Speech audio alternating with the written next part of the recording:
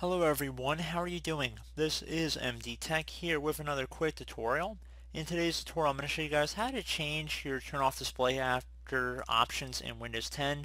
So if you have a period of inactivity, your computer will typically dim or turn off the display. And this tutorial is going to show you guys how to do without too much of a hassle. So we're going to go and start by opening up the start menu. Just off clicking the start button one time. Type in power and sleep. Best matches should come back with power and sleep settings. Go ahead and left click on that one time. And now on the right side underneath screen there should be something that says when plugged in turn off after, and then a drop down in here. You can select as little or as late as you want. So if you scroll down on this page you can select never. And when it's in sleep mode, so when plugged in, the PC goes to sleep after however long.